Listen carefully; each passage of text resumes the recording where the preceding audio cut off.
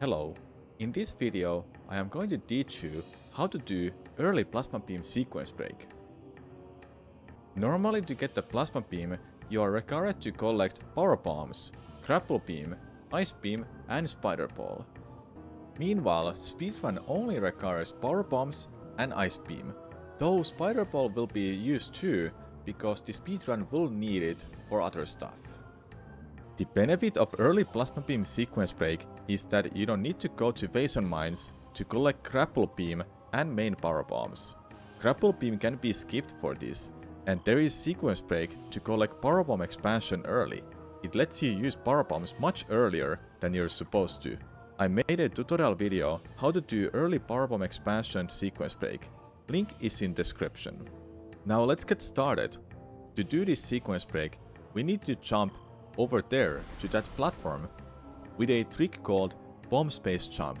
I will give you a brief explanation how to do it. Bomb space jump is a speedrun trick where you instantly unmorph against the wall. Normally when you unmorph, the camera follows Samus to go back to the first person mode. But what you can do is make an instant unmorph. And by doing that, you can add the jump button. But it's important to know, about half a second later after leaving ground, you need to input the unmorph and jump button, otherwise it does not work. One tip I can give you, when you unmorph, then you should press the jump button. Try to not press them at the same time, just like a frame or two later, press the jump button. So now you know how to do bomb space jump. This trick requires multiple rapid button presses in very short time frame. The spot that is used for this sequence break is right here. However, this trick requires you to do 2 bomb space jump, which means you need to lay down 2 bombs. Try to get this kind of angle where the ball that is behind Samus is aligned with the morph ball. It will help you to get instant unmorph. To get instant unmorph to work, you need to do this. And it is holding an L button to charge a boost ball. What this means is that when you bomb jump and release the L button mid-air, it lets you instantly unmorph. For some reason. Keep a close eye on input display and watch what am I doing. Did you see it? I released the L button, which was the boost ball, before I unmorphed. If that is not done, you cannot input another jump. Now if you've managed to learn this part to get the instant unmorph and get the jump, now comes the second part of this trick, is to hold upright to get on that platform. And after you jump, you need to hold the target. If you don't get the target, it is gonna be rather impossible to jump on this platform then. What I recommend to do, personally, I always use a pointer control scheme for speedruns. But for this trick specifically, I have to put on dual stick control scheme. So it will make it easier to get the target to the enemy. My tip is that press the target after you jump, while holding upright. That way you will be more successful with locking into the enemy.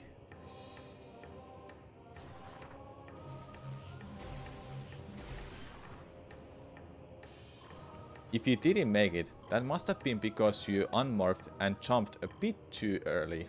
Basically, you didn't get enough height.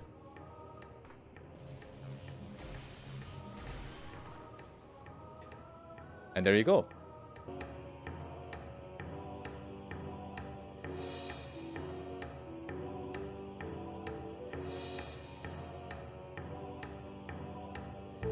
And here's an important thing to keep in mind. Don't fall off. Because when you move this platform, if you happen to fall off, you can't make that trick jump anymore.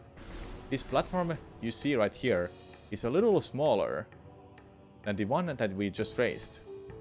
Once you've made it this far, you just complete the puzzle normally.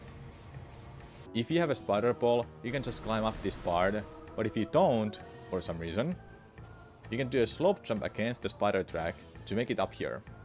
It works just like in the original version. In front of the door, there is actually a platform that is invisible, but it will show up after you complete the spider track. There are 3 options to get to the door. The first option is a simple way. You finish the spider track. You go through the whole room normally. The second option is to go back to this platform and go around the room by using this ledge. This method is a lot more scarier than you think, because you might fall off very easily, and this spot that I'm shooting at is not exactly standable, even though it looks like it. You need to stand around there. Then from this spot, you need to do slope jump against a rock, so you can climb up from a spider track to get to the door. Personally, I don't like this method because it's too scary. Besides, there is even faster way. The third option is the fastest, and the best one too. However, it's also the scariest.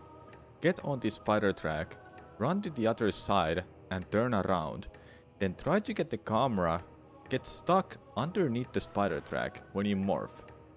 If you have done it right, then you can start attempting this. When you morph, you want to spring pole to the right, unmorph, then jump to the door. It is very scary because you only have 1 attempt for it. Now when we have made it up here, we simply open the pot, and that is how you do early plasma beam.